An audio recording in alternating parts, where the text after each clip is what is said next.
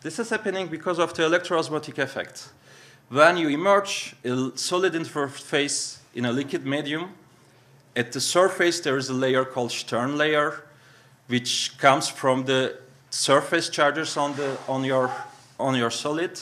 And in our case, because of the surface to volume ratio is enormous, this surface charge becomes quite important.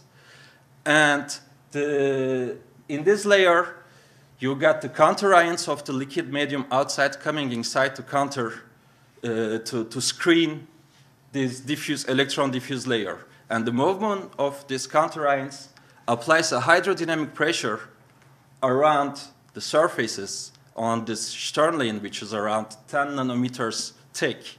And these hydrodynamic pressures make our little guy swim around. I don't know if the film is clear enough. In this case, the electric field that applied was very, very weak, and the electrodes were quite far away. But you see that it swims nicely following the gradient lines of your electric field. The model that's in the film, it's one of the first, it's 70 microns long.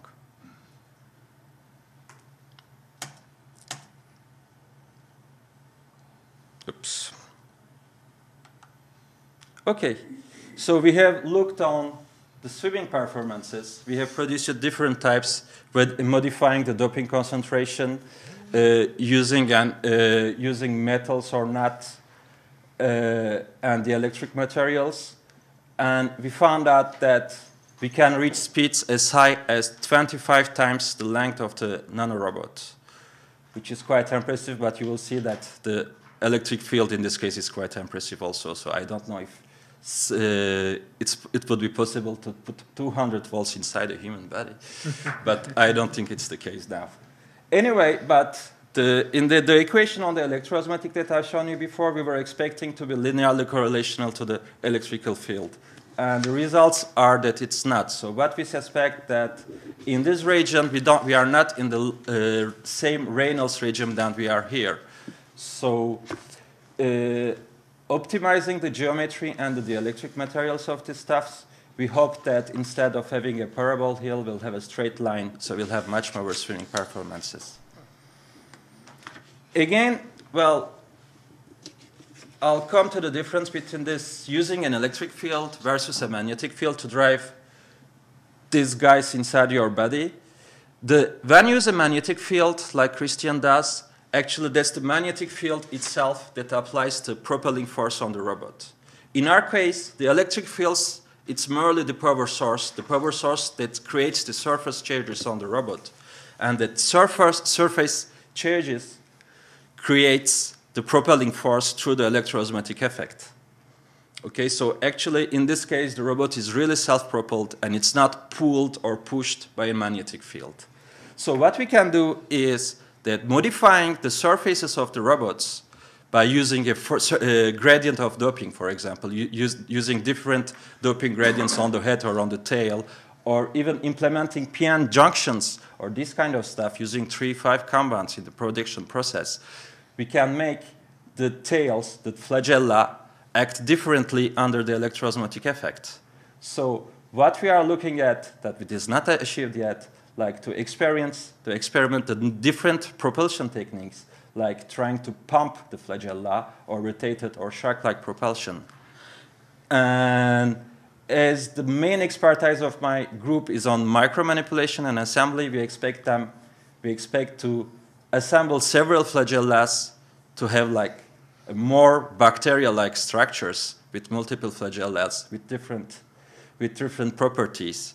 So we can really have a better swimming performance.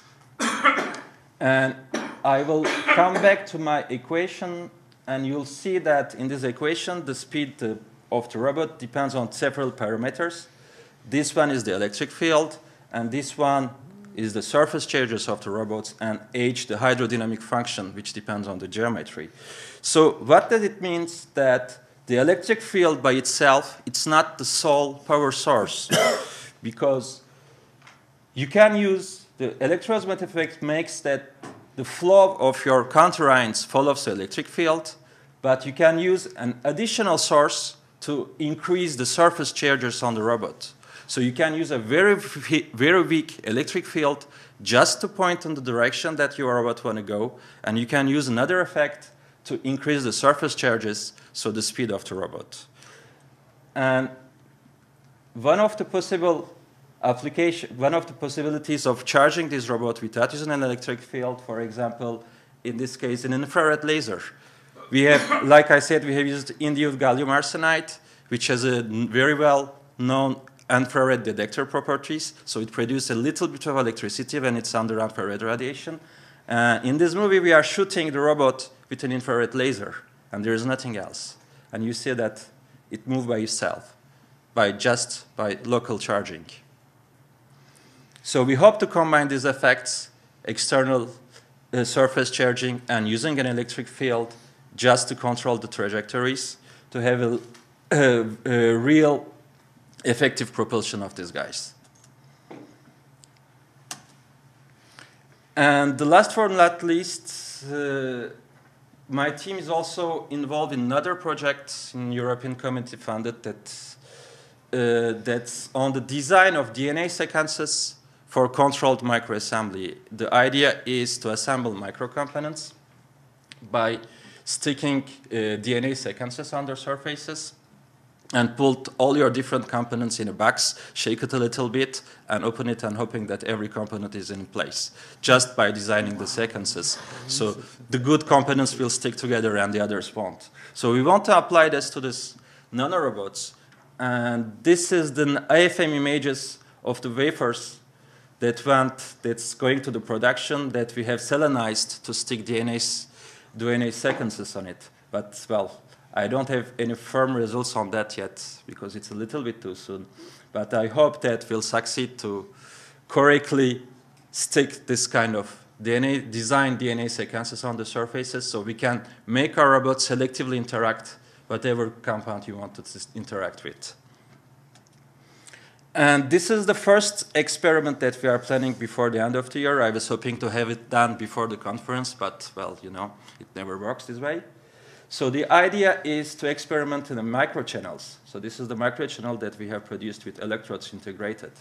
And we want to use the temperature to assemble and disassemble DNA single strands. So on the left side, we'll have a cold Peltier, which will keep the temperature inside the hybridization limits. And on the left side, we will increase the temperature so the DNA will denaturalize. So the particles will separate. So we'll put small particles and robots on the left side with complementary strands, move the robots on the other side, change the temperatures, and move the robot back, leaving the particles on its side. So I hope that it will be the first ever demonstration of nanoscale transport using mobile nanorobots. External monitoring, Christian has already told a little bit about this. I don't know much, so I will just show you this slide and say nothing. And this is what we are planning for the next generation of our nanorobots. So using electric field as a power source or laser-induced surface chargers. But there's another idea that I haven't talked about. This is that when using 3,5 compounds in the production, we can have them also piezoelectricity inside these robots. So they will harvest mechanical energy around and transform it to the electrical energy, charging themselves. So it will improve probably their propulsion. And so there are different energy conversion mechanism points that I have told you about the different locomotion techniques that we are planning to do. And of course, the optimization of this propulsion goes through the optimization on the choice of the good materials for the structure of the robots. And what are they good for? That's the question that I'm here to ask you for, actually, because, well, I'm a mechanical engineer. I've been interested in this nanorobots for health applications, but I'm actually here to hear from you what you want to use them for.